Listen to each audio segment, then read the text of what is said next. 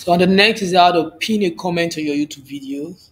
It's advisable to do this because it will encourage the viewers to watch more videos, like, share, comment. So you come up with something good, come up with few words that actually make sense, catchy. So let me show you how to do this. This is one of my video. I just simply come up with something like this. Don't forget to subscribe to Bandwine Page YouTube channel. Uh,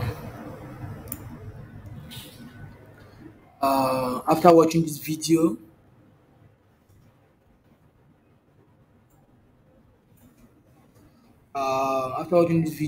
like, comment, and share. So you do what you click on comment, then you pin. How do you pin? You come to these three dots, click on it, the drop down will appear, then click on pin. So this comment, if you replace pin, if you already pinned a comment, this will replace it. This is a new comment. I just pinned it, so it will always be at the top. If you come here, you watch my video, you comment, your comment will be at the bottom of this.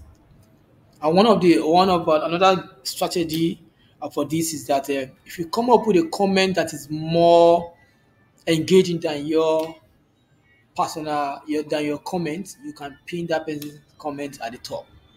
That will keep people talking.